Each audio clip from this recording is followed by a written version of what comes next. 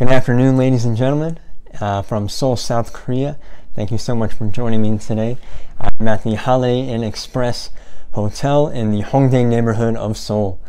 Now, I just checked into the hotel around 2:30, and for a Saturday, it was very not busy.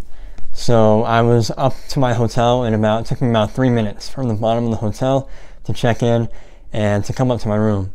So very happy with that. The Hongdae Inn Express Hongdae, like I mentioned, is in the Hongdae neighborhood of Seoul, and it is a very popular neighborhood of Seoul, as it's very youthful and energetic, and there's a lot of trendy shops and cafes, restaurants, a lot to do here, definitely.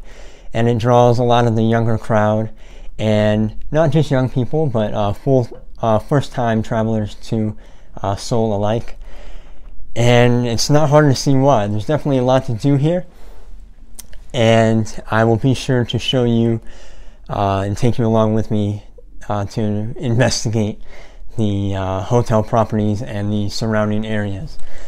Now, this hotel is owned by the IHG group, and it is the second most expensive hotel, the second cheapest hotel in the city for IHG. It will run you usually around $85 to $125 a night, usually $85 Mondays through Thursdays, and Fridays and Saturdays usually the price hikes up, and you can pay anywhere near about $125. However, if you are a IHG rewards member, you can use a point redemption, and the point redemptions usually it's always around 18 to 19,000 points. And if you are a platinum member or a IHG card holder, then you get a 20% discount on point redemptions. And I am a IHG platinum member, so my point redemption for this stay was 14,400 points, which was pretty good in my opinion. Since I'm new to the IHG rewards program, I'm still working out and exploring all the different point redemptions. But for 14,400 points, I'll take it instead of $125.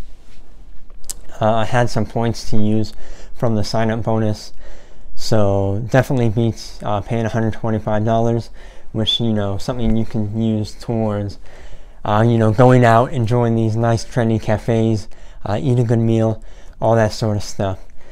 And I'm going to be in this area for a couple days, so we're going to be exploring a couple hotels in the area, and of course you'll be coming along with me for the ride. And I want to make sure that you guys can see and get a feel of the soul of the neighborhood. So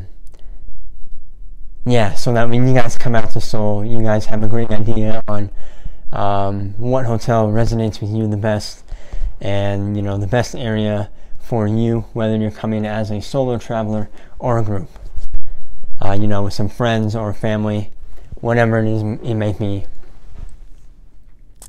But yeah.